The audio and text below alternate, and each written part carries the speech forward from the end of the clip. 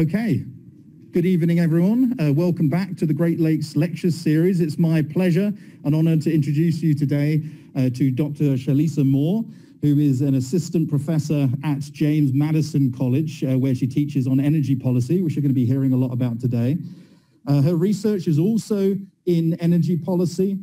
Specifically, part of it is to do with interesting decisions and policy decisions made by people in power, such as the government, and also citizens, and how that affects power production and consumption. Also, she regularly interacts with engineers about social policy decisions and how that can affect and bring about new technologies. So thank you very much for being with us today, Sharlissa, and I will hand over the mic to you now. Just one thing, if we can go to the, I think it's up on the thing there. Okay. Just change it there. There we go. I just wanted to also say thank you very much to the Michigan State University Library. Terrence O'Neill and Paul Cooper here have enabled this setup, this 360 setup, which we're going to be actually utilizing more than ever today. And also Dr. Elias Aidi for doing the social media setup. So thank you very much to MSU as well. So I will hand over this to you. I will remute it for a second for you.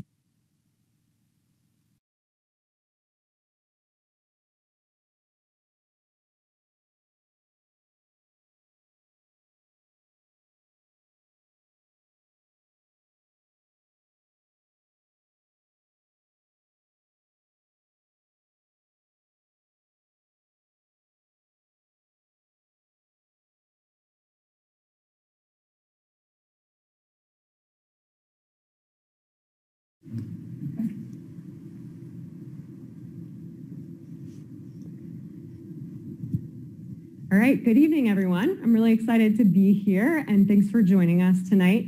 I'm going to be talking about a research project that I've been working on for the last year on solar development on agricultural lands, and I want to acknowledge that I've been working on this with a team of excellent student experts from James Madison College who have done a fantastic job. So we've interviewed 60 stakeholders in the state of Michigan about their perspectives on solar development on ag lands and on pollinator habitat. So I'm going to present a couple slides to start. So I argue that we need a complete transformation of our electricity system, and there are a number of reasons why. So one is that our existing infrastructure is aging. It's already pretty depreciated. We've really gotten all of the costs that we anticipated to get out of it, and so it's already time to replace that infrastructure, and we might as well replace it with clean energy. A second reason is that our dirty fossil fuel-based energy infrastructure causes a lot of local air pollution, and that can exacerbate health conditions like asthma, and it also causes water pollution. Then third, a lot of these dirty energy facilities are sited or located in low-income communities that have been marginalized, and it's time to end that extractive resource relationship. So fourth, you've probably heard that General Motors has announced that it's moving from internal combustion engine vehicles to electric vehicles. And so we're going to need clean electricity to power those electric vehicles. And then finally, we have some aggressive climate change goals that we need to meet. So by 2030, we need to reduce our carbon dioxide emissions, almost cut them in half from what we were emitting in 2010, so 45% by 2010. And by 2050, we need to reach net zero emissions. And that's to stay at 1.5 degrees Celsius of warming. So our utility companies have already started to work on these renewable energy goals. So they plan to have all coal-fired electricity retired by 2040. And I believe that we will meet that goal and maybe even beat that goal. So this is a picture of a coal-fired power plant that is being taken apart in Muskegon, Michigan. Consumers Energy, in its last proposal for new power plant infrastructure to the Utility Commission, set a goal of developing 6,000 megawatts of solar power, which is a lot, over about the next decade. DTE, which is our other major investor-owned utility, set a goal of 80% carbon reduction by 2040. And they also seek to reach net zero emissions by 2050. And we hope that in DTE's next proposal to the Utility Commission, we'll see some aggressive renewable energy goals like we saw from consumers. We also have a goal from the governor to reach carbon neutrality by 2050, and we have a number of cities in the state that are setting 100% renewable energy goals. So where are we going to put this renewable energy? How are we going to scale it up? How will we do it fast enough? Who will own it? What business models will we use to approach it? And so I'm going to show a couple 360-degree videos that I made for this space for teaching students and the public about the energy system. And then we'll switch back to talking more about the specifics of solar on agricultural land.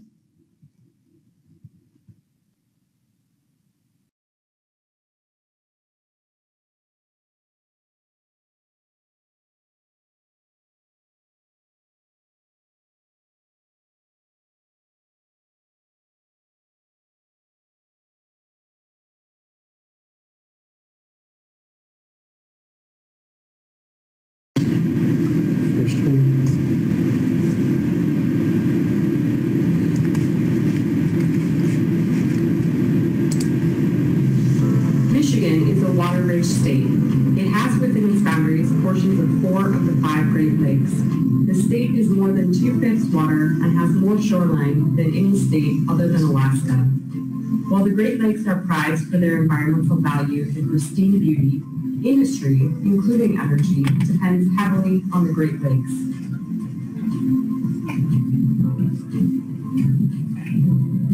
Back in 2011, before a transition away from coal began, power plants withdrew 25.9 billion gallons of water daily from the Great Lakes and their tributaries. Additionally, vessels travel through the Great Lakes-St. Lawrence Seaway to deliver coal and refined petroleum products to ports on Lake Ontario, Lake Erie, Lake Superior, and Lake Michigan. The U.S. Army Corps of Engineers dredges the Great Lakes to ensure that boats transporting coal and other goods can navigate the waterways. This is one type of subsidy on coal. In addition to being uniquely situated in the Great Lakes region, Michigan has 2 peninsulas with very different energy situations. It also has different town cultures with diverse energy needs.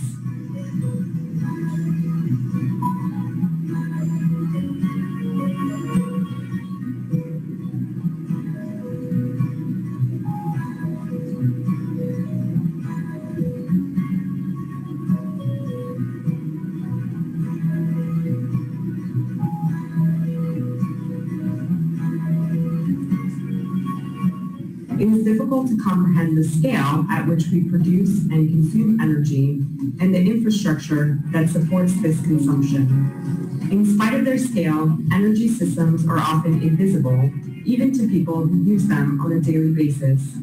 People who rely on energy systems tend to take them for granted, assuming that the lights will come on when they flick the switch. Additionally, some parts of the energy system are visible to some social groups and not to others. Energy systems aren't just made up of technologies. They are better conceived as socio-technical systems that bring together the actions, decisions, and work of people and stakeholders who shaped the system into what it is today. Energy 360 in Michigan will make visible the different components of energy systems and their scale, and the interplay between society and technology today. There are different ways of knowing energy, through quantitative units such as volume in kilowatt hours, through daily lived experiences, through the benefits and inequities that result, and through their environmental impacts. We'll focus on all of these components today to provide a broad overview of energy as a socio-technical system.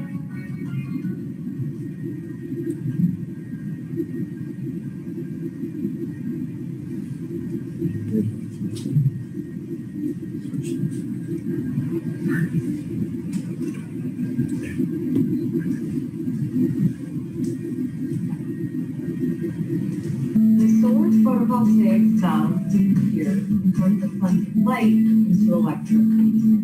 There are also solar thermal technologies that convert the sun's heat into electricity. Large-scale solar thermal technologies are not well suited to Michigan's climate and are primarily built in desert environments. However, solar photovoltaics do work well here in Michigan. I think one of the biggest drawbacks is people not knowing the truth about solar. They think it's overcast right now. But the reality is we're still producing. Michigan has more renewable energy jobs than any soil in the States. Michigan is poised to be a manufacturing hub for renewable energy companies like Dow and Corning and Monsanto and Glass and a host of other industries. Utility-scale solar module prices have fallen dramatically over the past decade, from between $3.50 and $4 per watt in 2008 to below $1 per watt in 2013 to 35 cents per watt in 2017. The reasons why relate to the global scale, not the local and state scale. Those reasons include an increase in polysilicon production and availability, technological advances in manufacturing and cell efficiency, consolidation in the sector, and Chinese industrial policy that flooded the international market with cheap panels. 90% of the Michigan public supports more solar energy use in Michigan. However, public support can wane when specific concrete projects are proposed. Moreover, public support might hinge on who owns solar power and the size, which can range from a few panels to thousands of acres. With utility-scale solar power plants, large photovoltaic panels are sited en masse, covering large land footprints. The electricity is then sold to the grid.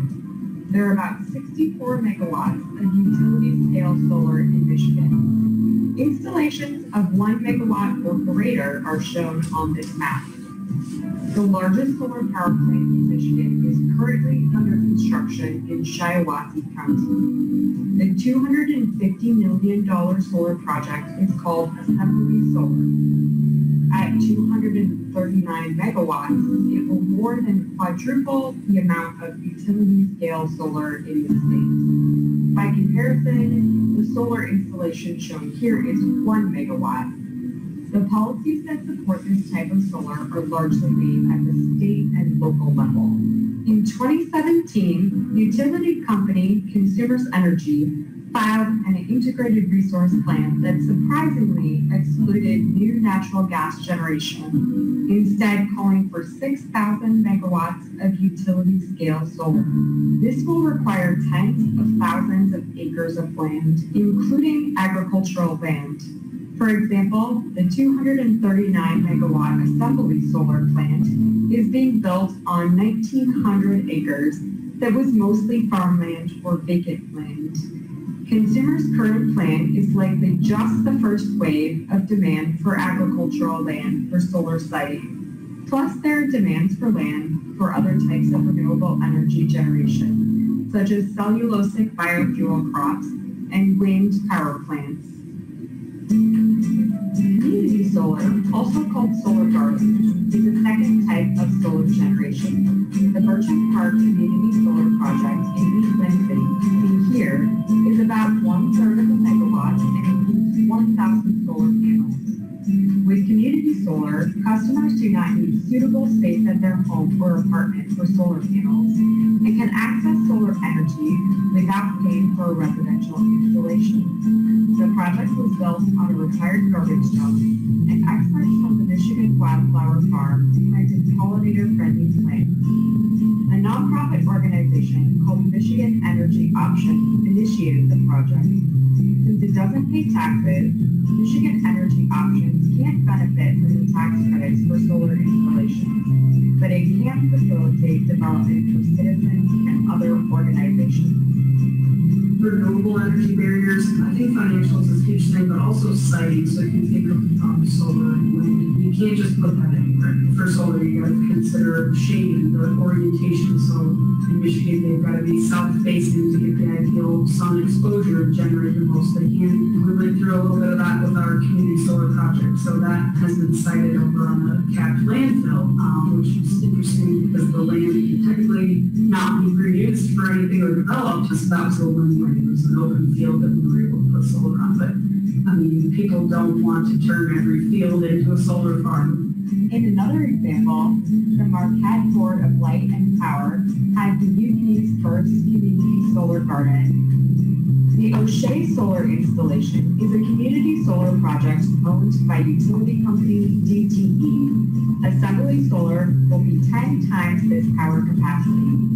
Some DTE customers can buy into this and other renewable energy projects on their utility bill. Initially, project developers did not consult the local community, and the project was set to replace a beloved but condemned community center without benefiting the local community.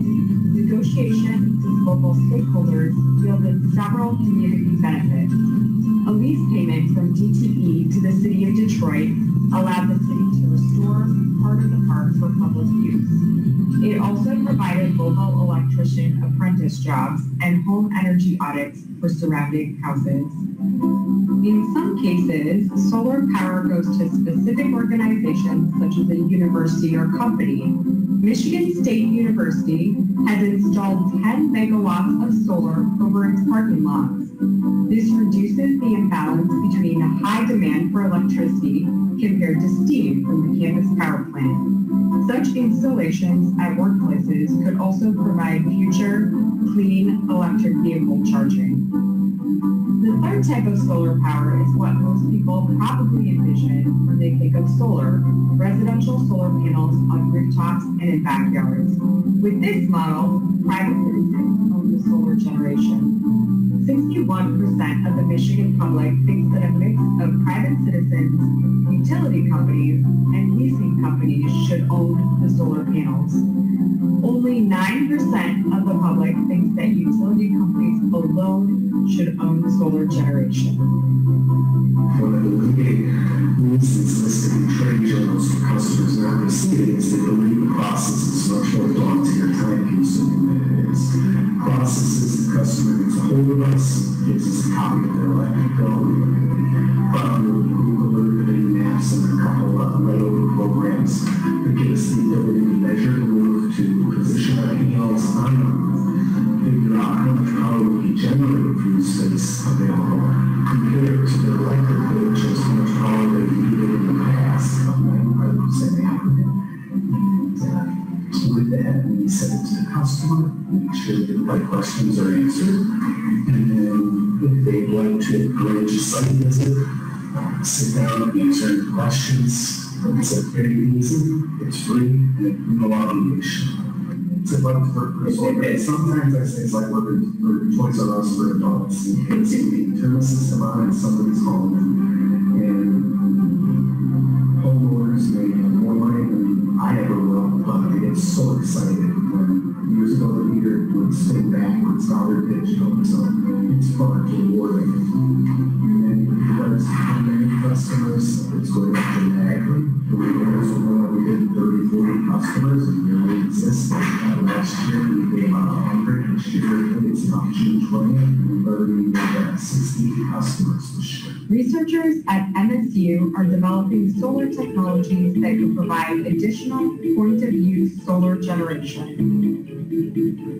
Welcome to the Molecular and Organic Atomics Laboratory. We really pioneered the idea of the transparent solar cell, where the goal is to actually harness the wavelengths of sunlight that you can't see with your eye. There's more than enough solar energy to power the world renewably today, and yet we don't do it. There are a couple of reasons why we don't do it. The first is cost, and the second is with difficulty of deployment. So the first part of our research is actually make traditional solar cells lower cost.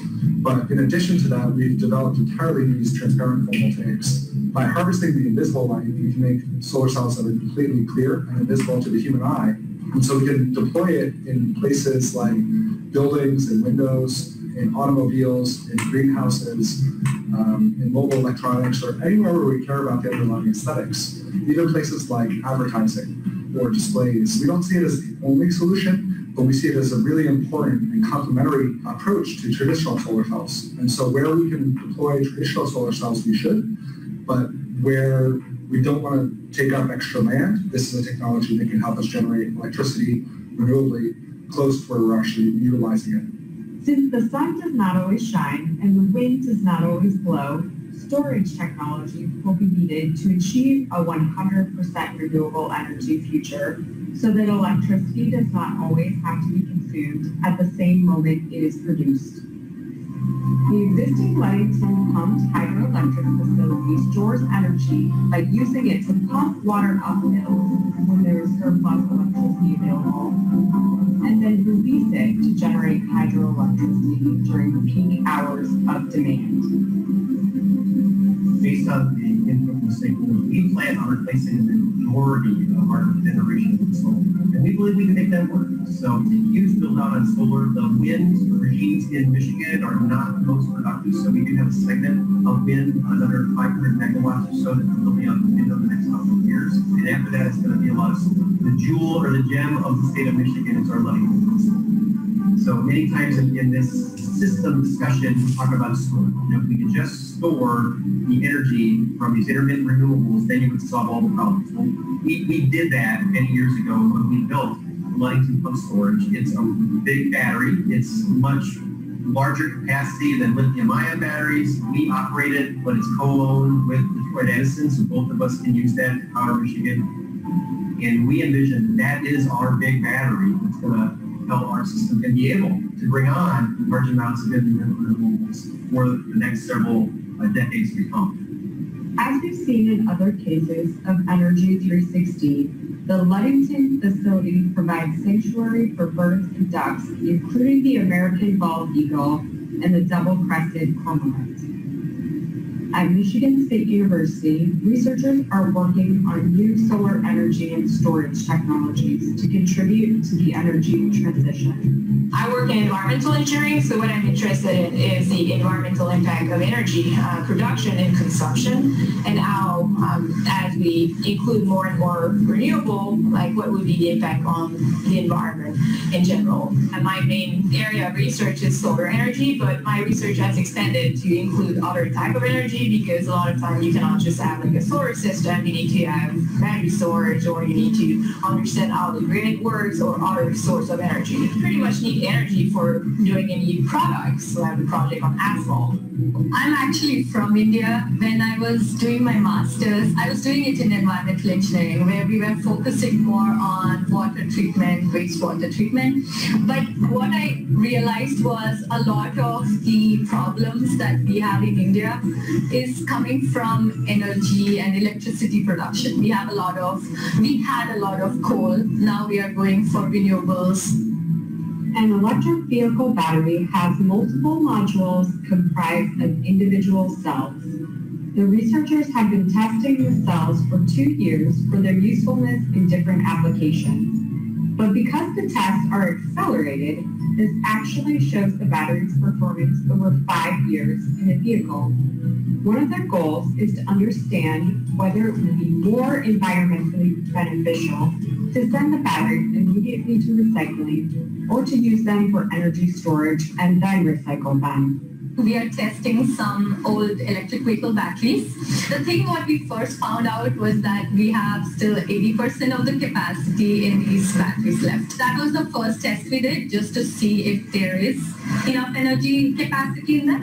We are testing them for a couple of applications. One would be residential storage, one is a fast charging storage, and we have different types of cycling that are going on. From the software, I'm able to see how the battery is degrading over time, how the capacity is basically changing over all the test duration. The researchers have been surprised by how well the battery cells are doing.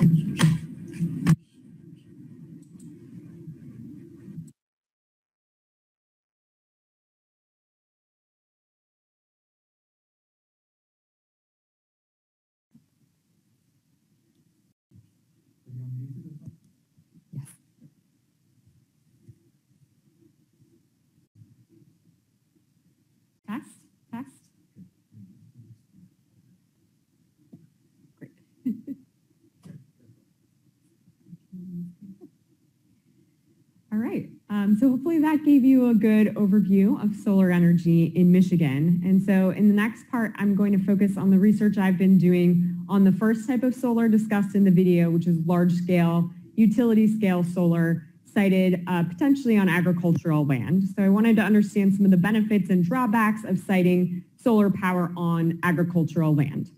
So from the developer's perspective, there are a lot of engineering suitability reasons for building solar power on ag land. So this previously tilled agricultural land is already devoid of rocks, and removing rocks from a site can actually be a big upfront cost.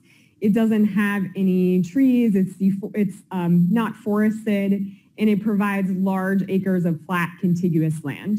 So that's one reason. A second that's very crucial is that there is typically access to transmission lines near agricultural lands. And transmission lines you can think of as the electricity highways, taking the electrons from where they're generated in the power plant to where they're consumed in your house or business. So every extra mile a project has to go to reach transmission adds about $1 million in project costs. So really lining up the site and the transmission access is one of the biggest drivers of costs in the project. So third, there's already existing drainage, drain tiles and drain pipes, which you see in this picture here and also on this side. And that's really important so that the solar site doesn't flood. And then finally, compared to some other types of land, such as forested land or state parks, agricultural land has lesser environmental impacts and conflicts with endangered species. So those are the development reasons for doing this. So long ago, Michigan already made the decision to allow wind power on our preserved farmlands. So we have a act called Public Act 116 or PA 116, which is our Preserved Farmland Act. And basically farmers can opt into PA 116 for a duration from 10 to 90 years. And they keep that land in farmland production and they receive a tax credit for doing so. And with wind, you can still farm around the turbines, but with solar, it's more exclusive. So there are questions about whether that would be appropriate to allow it on PA 116 lands.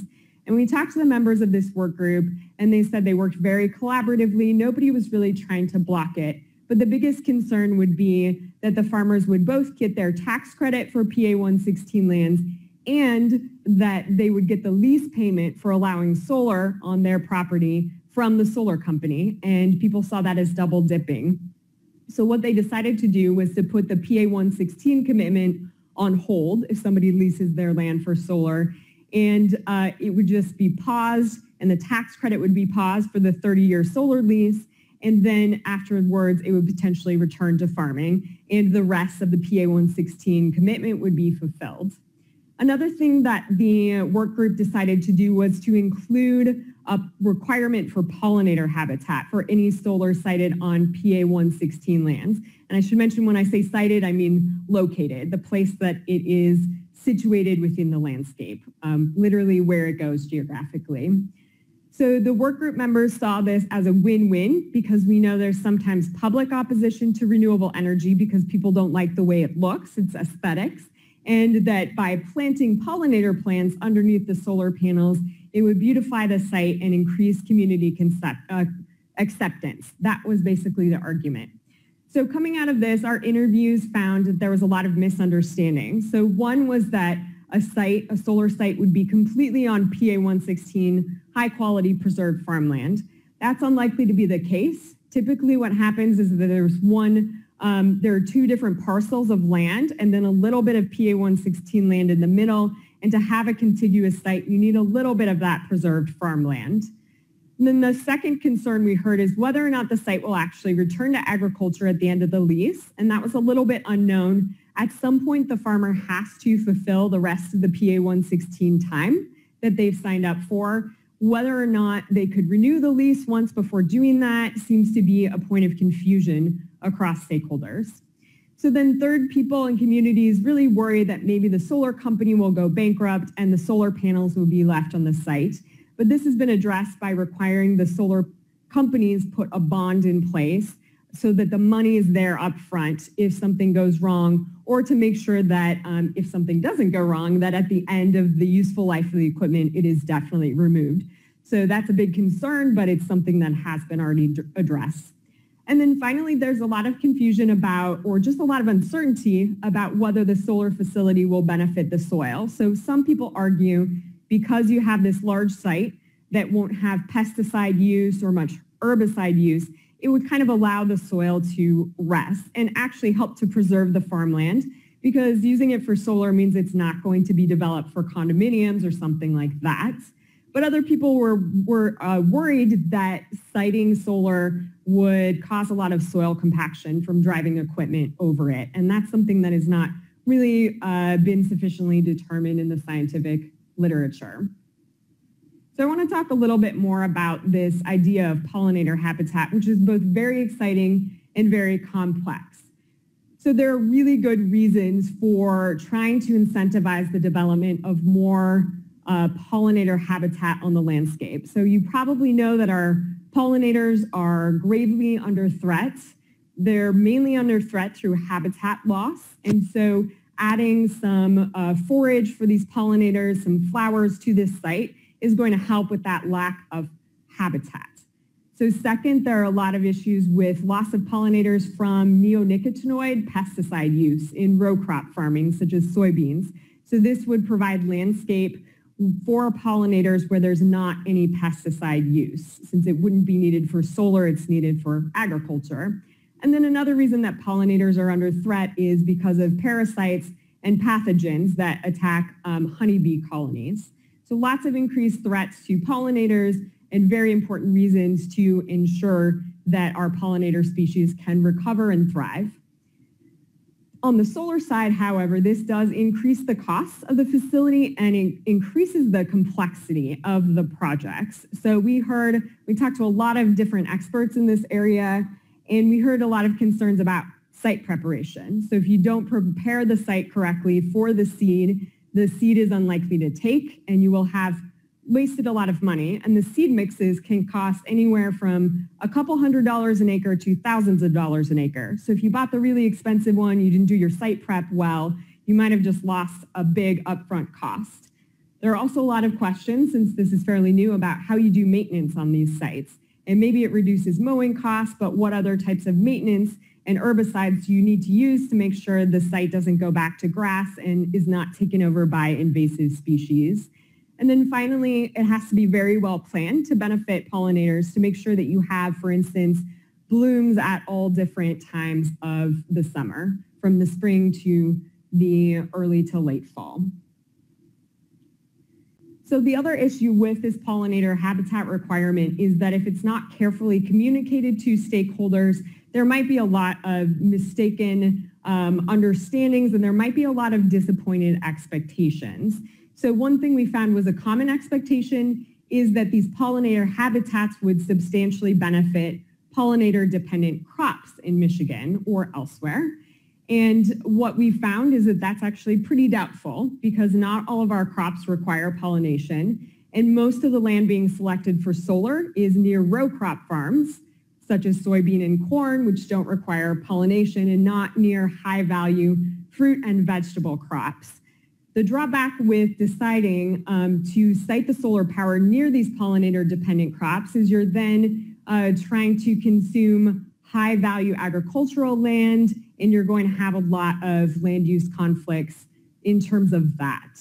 And one thing that we found in the scientific literature and papers in this is that most of that literature doesn't think about these more logistical and stakeholder perceptions issues, and that's something we really need to be thinking about. Another area we found for potential misunderstandings is that in some states, bees are classified as livestock, and that's true in Michigan.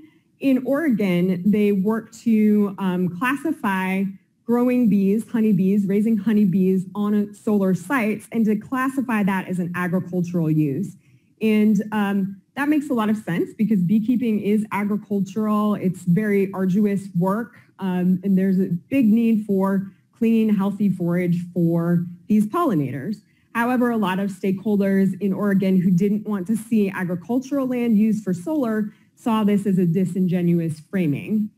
And then finally, one of the concerns is that people will expect that within the first couple years, these pollinator habitats will look like the beautiful Audubon calendar in July. And in fact, it's going to take a while for them to establish, and they won't necessarily always look like this site I had a couple slides earlier where you see these very beautiful flowers. That doesn't mean that it's not high quality habitat for the pollinators. So a couple examples of this, the Bircham Park installation you saw in part of Energy 360 does have pollinator plantings on it, but it's still early on. They're working to get them to take off. And so when I look at this site, I don't really see it as a pollinator, as a layperson, since I'm not actually a pollinator expert, I'm an energy expert. I don't see it as a pollinator site. That's not obvious to me as a layperson. And then we see the Detroit, the DTE O'Shea solar farm that you saw a little bit more of in Energy 360. And when I saw this, I thought maybe there were weeds growing out of control on the site, but this is actually very rich, high quality pollinator habitat. And bees in the D, they are growing, they're raising honeybees there, and they actually had a bumper crop of honey a year earlier than they ever thought they would have honey production from a new set of hives. So this is very high quality pollinator habitat, but it doesn't necessarily look like people would expect. So when we assume that this pollinator habitat will reduce stakeholder conflict, we need to think through all of these issues and make sure that we communicate, educate, and engage people so that they understand what to expect. Another hot topic right now is called agrivoltaics, so combining solar photovoltaics with agricultural use on the site, growing crops underneath the solar panels or nearby the solar panels. There's not a lot of research yet on what the best crops will be. We're starting to do more research. The National Renewable Energy Lab is doing fantastic work in this area, but it's still pretty early on. So people should set their expectations that this is not something that will happen right away. There's also a lot of discussion about grazing sheep and cattle on these sites. And we have to take into account then the cost of raising the solar panels. So for cattle, they need to be at 8 or 9 feet. Well, one of the challenges is you add a lot of steel to the cost, and more so you add a lot of costs of labor because you have to have people who are very skilled at climbing up ladders to be able to build that solar installation higher like you see in this picture. And there are really great experiments going on right now, but it's not yet a cost feasible technique or innovation from an energy sector perspective. But one thing we heard from the people that we interviewed who are in favor of this option, they saw it as just simple. You just simply lift up the panels and it will be multi-use land, and it's going to improve public acceptance, and it's a win-win. So I think this is very promising for the future, and we should be doing a lot of research to make it feasible, but I do think it's important to set expectations that this is not a technology that's going to be ready tomorrow. So I want to summarize the two overall perspectives we heard from the agricultural community in support and opposition of using ag land for solar panels. So a lot of the supportive stakeholders argued that in the context of a large amount of agricultural land we have in Michigan, it's not that much of a land use and it won't affect the overall food system. They also tended to argue that private property rights should take precedent over any other sort of consideration. So if a farmer decides that he or she wants to lease his or her land to a solar developer, that should be their own right to decide that because they own the land. And then finally, we heard from a lot of farmers that it was very important for them to be able to diversify their farm income because farming is a tough business and a solar lease gives you guaranteed steady income for 30 years. And for our farmers who are getting close to retirement, it does give them the option of retiring and perhaps retiring without having to sell the family farm to be able to retire. So a lot of financial benefits for farmers. For those who were opposed, they saw any sort of prime agricultural land as inappropriate for solar. And they saw instead of this being a private property rights issue, that it was more of an issue with the public value of farmland and also the perception of neighbors in that community. A lot of them tended to see that pollinator habitat was kind of disingenuous. It wasn't a real agricultural use of the land. It might be greenwashing. They didn't really trust that it would necessarily come to fruition. So that's an important perception to understand and address instead of assuming it will improve perceptions.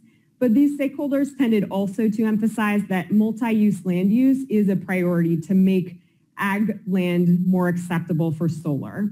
They also question, why isn't solar just going over parking lots and buildings? You saw an example of that at MSU in the video. Why do they need to use this farmland? Why can't they use the other areas? So I want to talk a little bit about that. I do personally think we should be using the rooftops and the built environment and our parking structures, and especially our brownfields.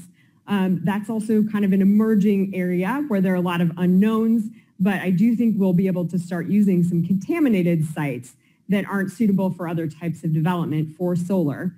The challenge with trying to choose just the most marginal agricultural lands is again back to this issue of transmission driving the costs of projects.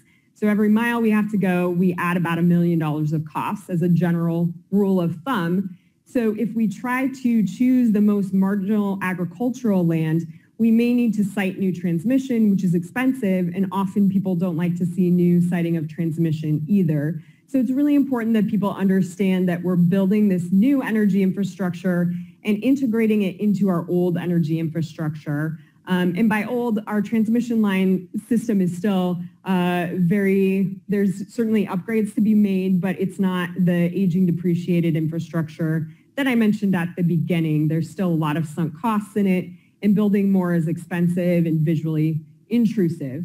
So it's very important that people understand how that transmission infrastructure works when we make choices about where to site solar power. So in conclusion, we found that the agricultural community has very different perspectives on whether we should be using agricultural land, especially PA 116 preserved farmland, for solar power.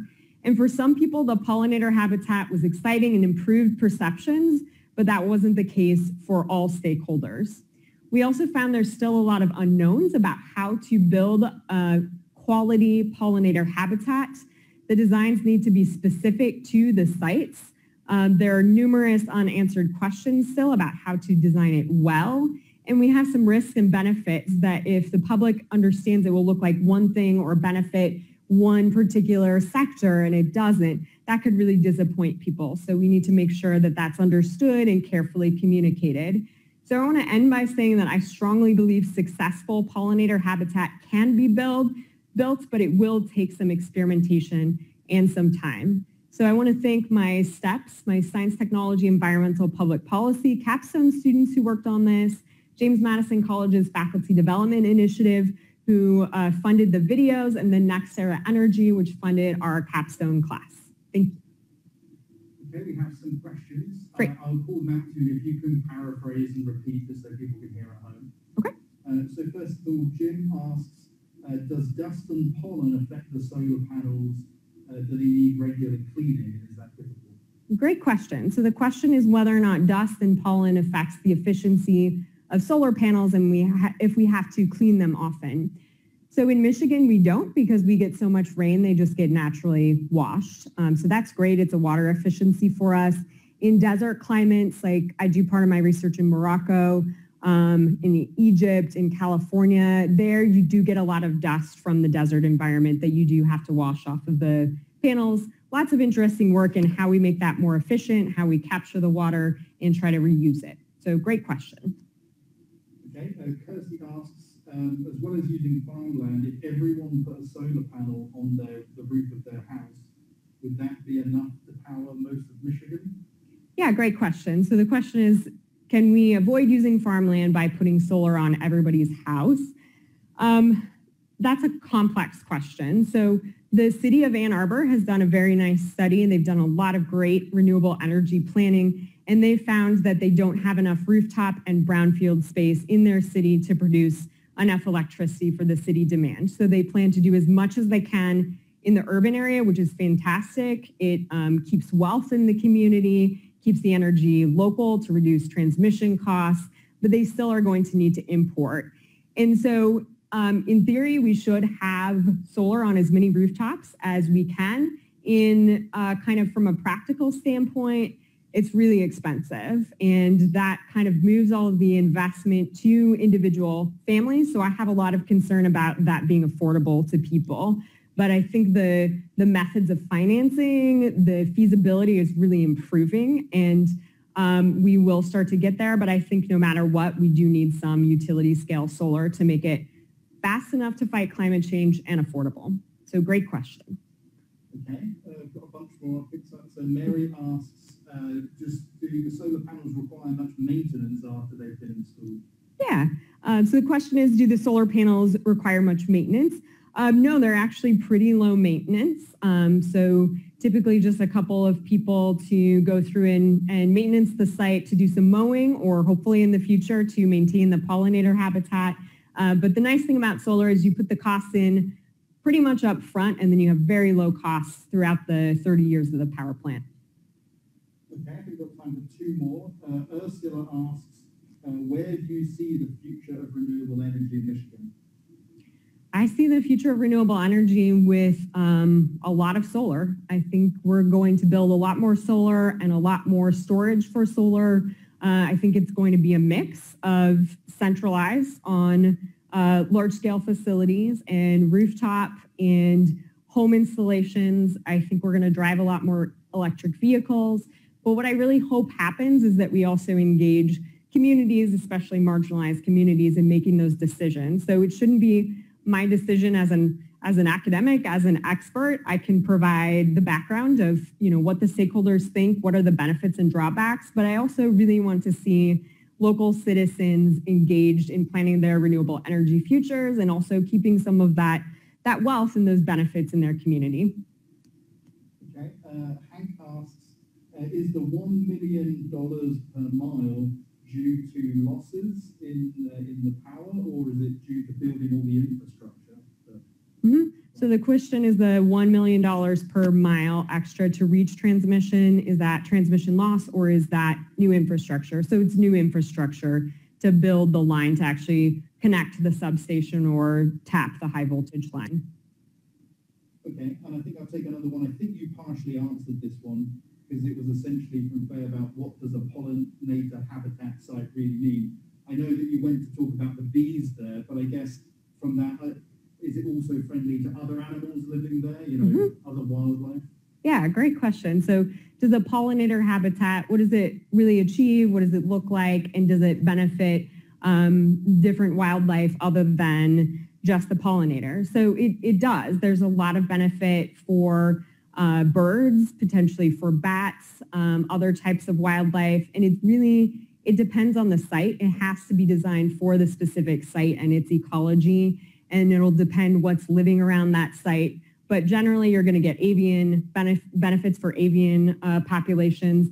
And you can design different pollinator sites for different types of pollinators. So for our honeybees, it actually could be best to just build a field of clover. It's got a lot of forage for the honeybees. It's very mellifluous. And if we want to go for wild bees, then you would grow a much broader range of plants. If you want to help monarch butterflies, then we definitely need milkweed to be able to help them to reproduce. So it's site specific, and it's dependent on what the goals are up front. And that's been one of the challenges about that, is we haven't fully acknowledged that we need to really think about what do we want to benefit, and what is most appropriate for each site.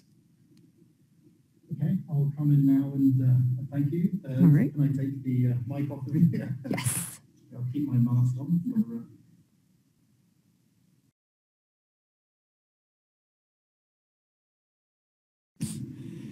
Okay, so I would just like to thank again Dr. Sharlissa Moore coming and giving us a really interesting lecture today, a really interesting talk, and thank you to everyone for your comments as well and the engagement. I certainly learned a lot from listening to it. So thank you very much everyone for joining, and we'll see you again in 2 weeks for another talk in the Great Lake Lecture Series. So thank you very much.